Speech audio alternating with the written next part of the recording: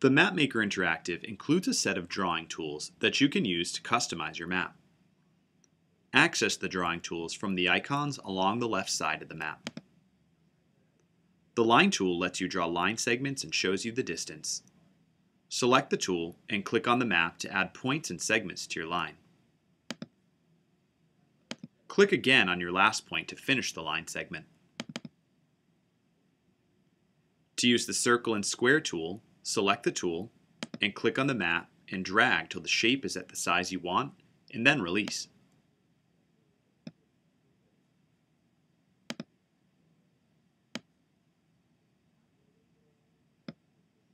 The multi-sided shape tool lets you create shapes of many different styles. Select the tool and click on the map to add your first point. Then keep clicking to add more points. To finish the shape, click the first point again.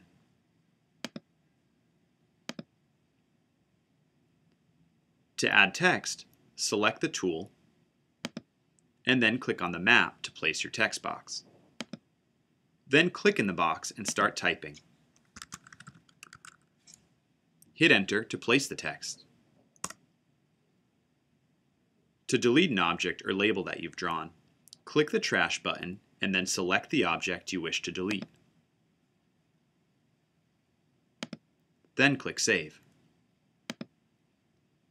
You can change the color and style of objects you add by editing them. Click the Edit button and then click the object or label you'd like to edit.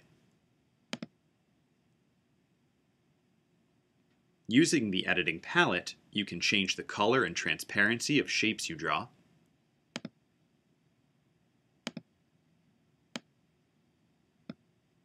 You can also change the font size of any labels you've added.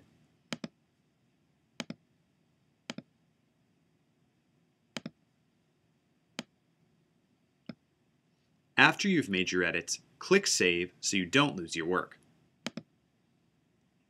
When you're finished customizing your map, save it as a map project that you can email to yourself to work on later or share with others.